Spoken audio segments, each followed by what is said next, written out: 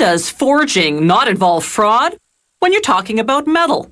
Many industrial machines contain steel parts that have to withstand great stress.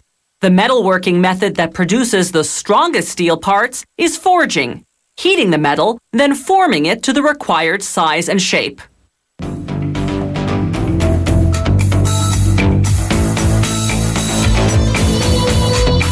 Steel forgings are made from scrap iron, pieces of used iron recovered from demolished buildings and old cars, as well as bits of new iron left over from the manufacture of iron products.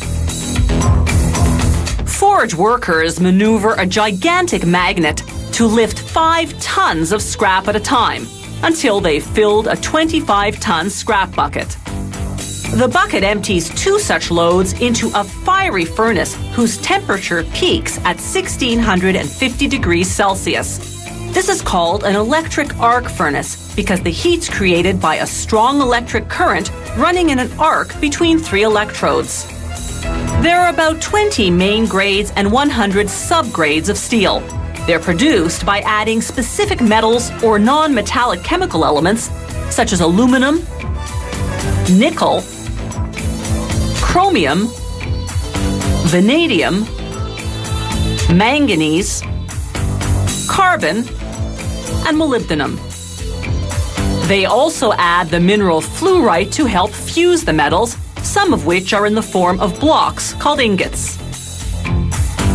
Throughout the 3.5-hour meltdown, they test and adjust the chemical composition. They try to attain the lowest hydrogen, oxygen, nitrogen, and sulfur levels, the key to producing strong, high-quality steel. Then they pour the sizzling molten metal into a 45-ton ladle that's lined with heat-resistant brick. They add aluminum and lime to chemically counteract oxidization, rusting caused by air exposure. Now they cast an ingot, a block of steel that they'll shape into a forging. The molten metal flows out the bottom of the ladle into a mold below. This bottom pouring, as it's called, makes for a smoother casting because liquid flowing downward doesn't swill around as much as liquid poured sideways. This forge can cast ingots weighing up to 42 tons. After several hours, the ingot solidifies and they turn the mold upside down to extract it. Then, over 12 hours, they reheat the ingot to 1200 degrees Celsius. This makes it soft enough to hammer or press into shape. To make large forgings, they use a machine called a forging press. Mounted inside is a forming die or pair of dies, depending on the technique they're using. The press applies thousands of tons of pressure, crushing the ingot and forcing it against the die. The steel, meanwhile, is quickly oxidizing with all this air exposure.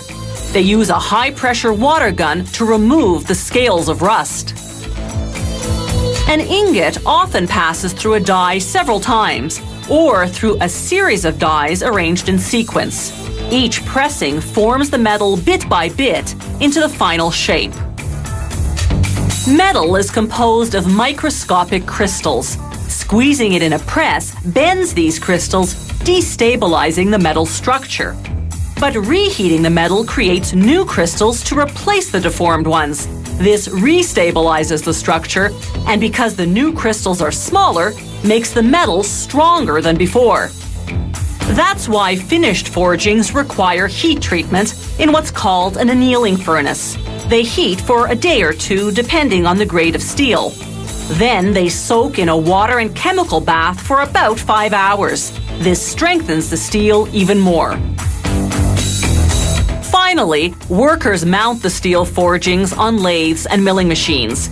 They remove the rust scales that form during heat treatment, then precision machine the forgings into what the client ordered, usually industrial parts such as rotors, spindles, and shafts.